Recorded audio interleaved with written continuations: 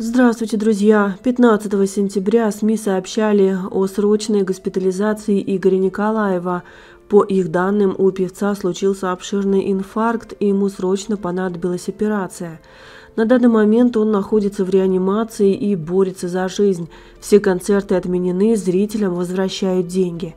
Отар Кушанашвили призвал неравнодушных молиться за знаменитого музыканта.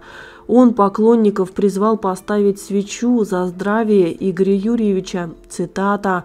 «Бывшая супруга Николаева, Наташа Королева, пела «Только ты не умирай, только ты дольше живи».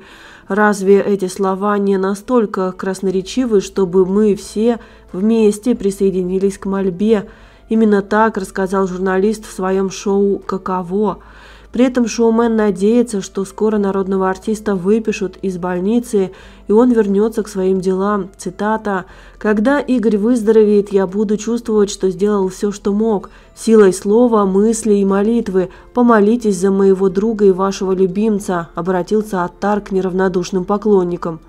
Напомним, еще в январе этого года Николаев попал в медучреждение, тогда его поместили в блок интенсивной терапии и провели срочную операцию на сердце.